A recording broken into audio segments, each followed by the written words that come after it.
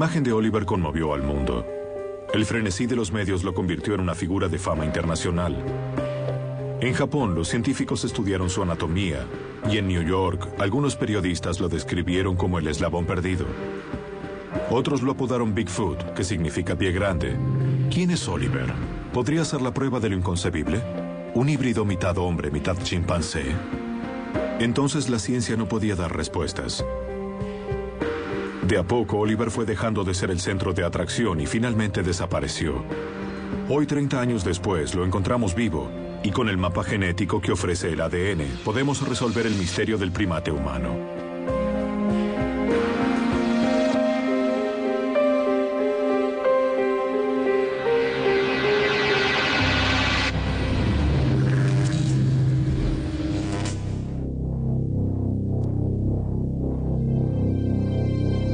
Aquí vemos a Oliver, un simio que se convirtió en leyenda viva, quizá el único ejemplar de su especie.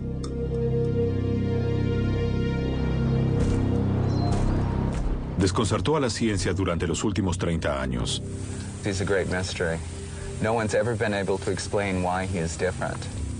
Something is in there, more than an animal. To be in his presence, he's just strange. He's different. Lo que primero atrajo al público y a los científicos fue la peculiaridad de su aspecto y su conducta.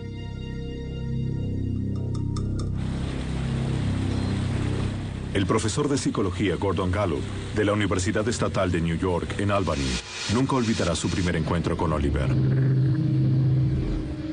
I thought Oliver might be a humancy. Oliver had some very peculiar morphological characteristics, facial characteristics that looked surprisingly human-like to me.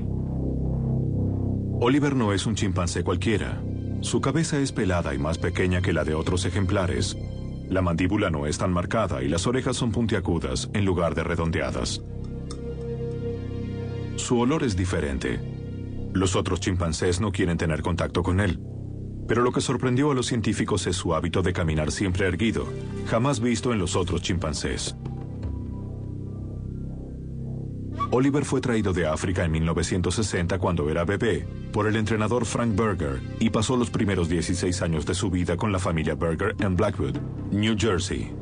Frank murió hace unos años, pero su esposa Janet todavía entrena chimpancés para películas y comerciales televisivos.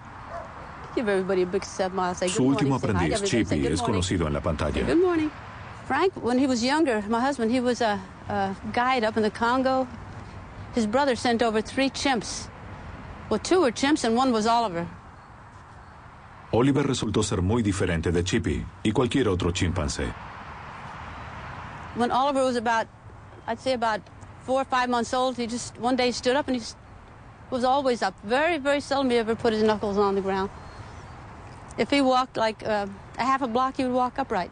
This guy, if you walk a half a block, towards the end, he's, can't make it, you know. Come here, Chip. Chip, come here, son. Come on.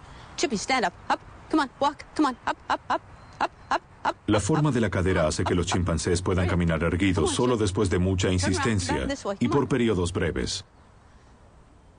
A diferencia de Oliver, Chippy enseguida utiliza las 4 patas.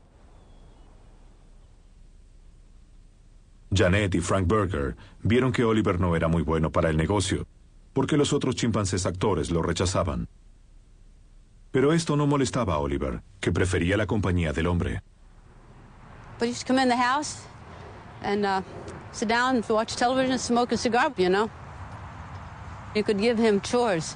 You'd say, put hay in the wheelbarrow and take it over there. And he'd look where you point, he would take it over there. A chimpanzee, you turn him loose, give him a wheelbarrow, he's gone. He's up a tree somewhere, you know. Oliver no hacía esto para obtener regalos. Según Janet, simplemente quería hacer lo que hacen los seres humanos.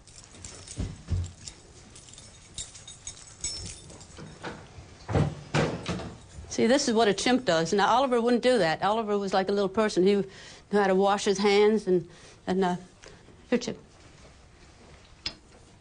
That's typical chimp. Look who's up here. Look, who's up there? Who's that guy? Al llegar a la madurez sexual, además de distinguirse de los otros chimpancés por sus habilidades, comenzó a interesarse por Janet Berger. You know, I always thought he was a cross between a human and a chimp. I did. The way he acted, I've been around chimps all my life, and he was altogether different. And his problem was when he was 16, then he wanted to make love to women, you know. He'd get a hold of you, couldn't get away from it. I'd help Frank. He didn't bite or nothing, he was just going to hug me and kiss me and whatever, you know. Oliver se convirtió en un verdadero problema. Janet empezó a buscar a alguien que pudiera hacerse cargo de él. Don't put your face on. Oliver pasó por manos de varios entrenadores y desapareció. Hubo rumores de que estaba en un circo. Otros supieron que había sido vendido con fines de investigación, pero el hombre que había intentado comprarlo nunca lo olvidó. I lost total track of him. It wasn't until many years later, like 20 years later, that I came into some money, and the first thought on my mind was, I'm going to find Oliver. Pero Oliver había desaparecido hacía mucho, y rastrearlo sería muy difícil. Justo cuando Vincent estaba por rendirse, lo encontró. I called everyone I knew and everyone I didn't know. And I did finally track him down. He was only 2.5 hours away from where I was living at the time. Vincent quedó pasmado. Oliver había terminado en un laboratorio de investigación en Pensilvania, donde languideció 9 años en una jaula de 2 metros por 3. I had found him at the Buckshire Institute. They have a lot of chimpanzees there, and they're used for experiments. And I was totally opposed to that, so I called a friend of mine in San Antonio, Texas. Wally Sweet dirige un asilo de animales llamado Ante Todo Primates y ofreció ayuda. Little Dieterbug. Afortunadamente, Oliver nunca había sido sometido a ningún experimento, y en 1996, la corporación Buckshire aceptó entregar a Oliver y otros 11 chimpancés a Wally. Tras 9 años de encierro en una jaula, se esperaba que Oliver empezara a caminar en 4 patas, pero increíblemente salió caminando en 2.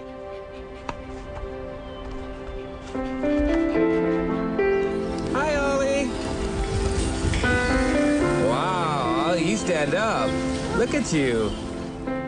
Wally Sweet se había enterado de un simio que caminaba en 2 patas. Cuando lo vio erguido frente a él, supo que se trataba del mismo animal legendario. I noticed that his head was smaller than other chimpanzees, his ears sat higher on the head and more pointed, and his nose more flat than a normal chimpanzee. So at that point, when he, especially when he started to walk upright, I realized that this was the very same mystery ape that no one had been able to contact. Algunos afirman que es mitad hombre, mitad chimpancé, pero otros creen que es un chimpancé inteligente, a quien le enseñaron a caminar erguido. Wally Sweet tiene su opinión. I absolutely disagree with anyone who says that Oliver was trained to walk upright. The chimpanzees that we've housed here walk bent over and with their knees bent. Oliver's stance when he walks is with his shoulders back and his knees locked. And there's never, ever been a chimpanzee trained to walk that has been able to keep that pose. Misterio perdura. Por más de 3 décadas fue centro de especulaciones y rumores. ¿Es mitad hombre o podría ser una especie nueva y desconocida? Wally está convencido de que Oliver es diferente. Decidió poner fin al debate de una vez. El mundo sabría realmente quién o qué era Oliver. I would like, while Oliver is still alive, to find someone who would be willing to really look into the differences. He's a very unique creature, and he won't be with us forever.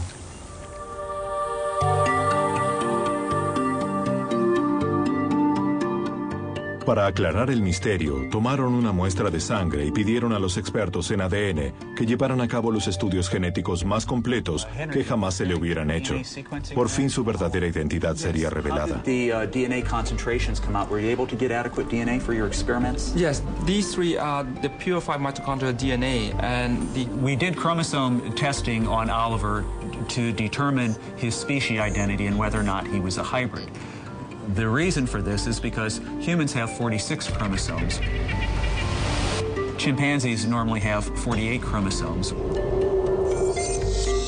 And in fact, the chromosome testing results demonstrated Oliver had 48 chromosomes, the normal complement for a chimpanzee. Therefore, Oliver is a chimpanzee. Al fin de cuentas, Oliver no es un híbrido hombre-chimpancé, pero ¿habrá una razón genética que explique la similitud de su aspecto y su conducta con los del hombre? El Dr. Ellie y su equipo estudiaron a fondo la composición genética de Oliver para ver si encontraban algo inusual. Su descubrimiento lo sorprendió. Well, what we have here is the original X-ray photograph of Oliver's mitochondrial DNA sequence.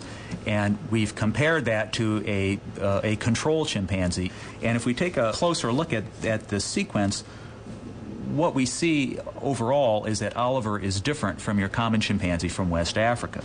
So, for example, if we look at this part of the gel, in the control chimpanzee, there's kind of a step effect. Here, here, here.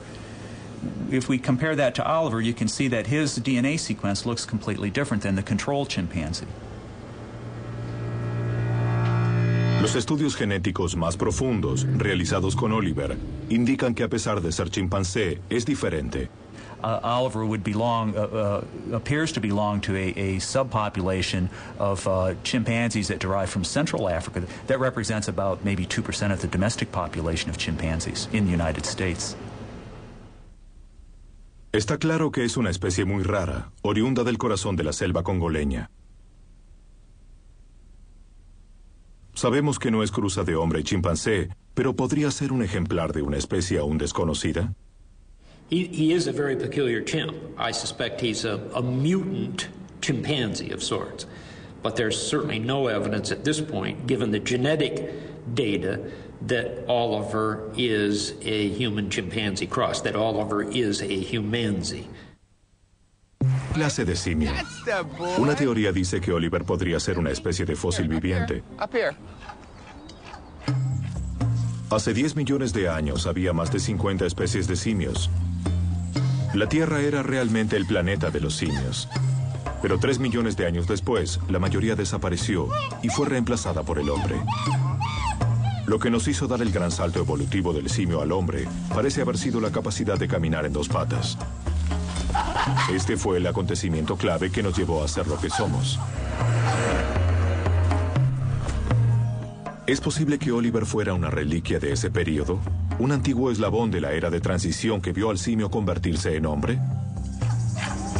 We might find that there is a unique race of chimpanzees somewhere in the wild that has been so far undiscovered. Or we might be able to find out why the behavior, the scent, rejection of other chimps makes Oliver different.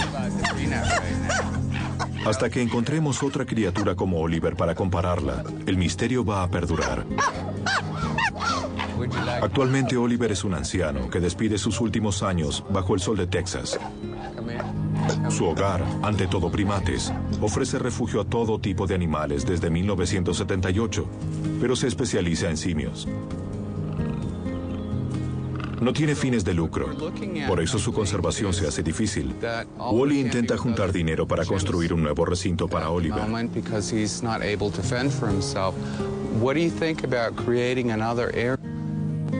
Para Wally, Oliver es importante. Podría pertenecer a una nueva especie de la cual quizás sea el único ejemplar. I'm still totally convinced that there's a mystery about Oliver. He's different. He's a creature who's part of the unknown. Oliver no es un híbrido, pero los conocimientos para producir una criatura híbrida son suficientes. Lo que frena a los científicos no es la tecnología, sino la moral, que tradicionalmente tiende a no durar demasiado. The lesson of history is that whatever can be done will be done somewhere, sometime by someone.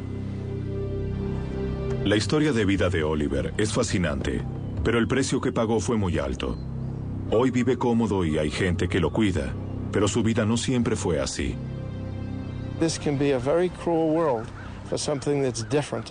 And when you're different from absolutely everything else that's known, it's going to be a very difficult life for you. And he's proof of that. half human, half chimpanzee creature brought into the world by humans would be in a horrible state and forever in misery and limbo. I'm very relieved that Oliver is not part human. Jamás hubo un animal como él. Y a pesar de que el hombre haya hurgado profundamente en su genética, Oliver aún guarda en secreto el motivo de su aspecto y su comportamiento tan humano.